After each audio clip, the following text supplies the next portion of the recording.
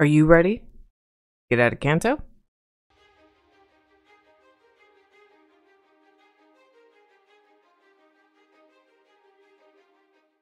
Guys, welcome back to Idle Guard. We're here because we're going to talk about what you need to have done before you can leave Kanto to go to the next region in Pokeclicker.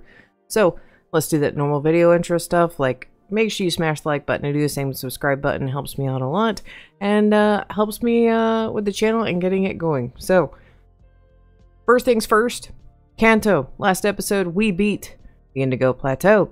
We beat Blue, the lovely champion, and we became the champion. Now, this game has lots of regions. I do believe there's up to Gen 4, Gen 5, and we can go to them. But you have to collect all the Pokemon from that zone before you can leave. That includes legendaries. That includes, you know, every single one. But even if you've already completed your Pokedex for the region, should you go right away? Absolutely not. So let's go over some things you need to do before you even leave. First things first, you have to make sure that you have caught all of the Pokemon. If you don't know where the legendaries are for Kanto, Mewtwo is in Cerulean Cave, Zapdos is in Power Plant, Articuno is in Seafoam Islands, and Moltres is in Victory Road. Mew spawns in any map. The higher the number of the route, the higher chance it has to spawn. So you may see it multiple times, you just have to kind of be lucky and catch it. Now, some of the other things on the list will give you a chance to kind of get that, so let's go ahead and go over that. Now, you are going to encounter several Pokemon that are egg-locked, which means you have to buy the egg in order to finish them. This is going to be all the other starters that you didn't get, so if you went Charmander like I did, you're going to have to get a water and grass egg in order to find those Pokemon. So, good thing to know, once you have collected all the Pokemon from that egg, you will get a Pokeball in the right-hand corner. You have captured this Pokemon. That means there's nothing new in there.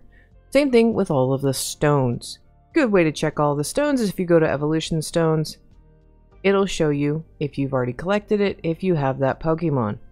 It also shows you if you have the shiny form. Now, you can use the stones to see if you can get a shiny form of these guys, but early on, I would not recommend doing. So basically, you're going to need fire, water, electric, grass, moon, and the trade stone, which is Pokemon you normally can only get through trades for the first area for Kanto. So you can get these items by buying them in the shop for quest tokens, or you can get them from mining. So if you haven't already explored mining, you do have to get the underground entrance, which does involve getting the Explorer Kit from Cinnabar Island Pokemart. So make sure you go ahead and pick that up, so you can go ahead and do that. Now, you can get more mining, basically, energy by using the small restores, but those can get kind of pricey. Now, you've already done all that. You're like, I've gotten all the Pokemon. Great. I'm gonna go now. No, don't do it. No. What I would recommend before you move on to the next zone is get up to quest level 10. The reason you want to get up to quest level 10 is it allows you to have 2 quests going at the same time, which is absolutely broken. So this just requires going through the quest and completing them, and once you have 2 quests unlocked, it gets super easy to do this. Next thing I would do, I would take some time and go and collect yourself some shinies. Now, you can get shinies in the overworld, but those have a higher rate, like 1 in 8,000, or if you try and hatch them, they're significantly lower. Or you can also find them in the Safari Zone, things like that. So I would try to get some shinies. The reason we want shinies is shinies are going to have a higher attack. They get a higher attack bonus when they have been bred. And so, yeah, we definitely want to spend some time doing that. The other thing I would also recommend doing is while you are over here hatching is make sure you hatch through your Pokemon several times. What this does is give them an attack boost. I'm going to go sit on the route. My attack is 31,000. When we go to Johto, we're going to lose a lot of this, so make sure you go and do that. Make sure you also have plenty of cash, because we're going to have some new items we can buy in the next area. Make sure you have plenty of the dungeon tokens. We're going to have plenty of stuff to buy in the next area.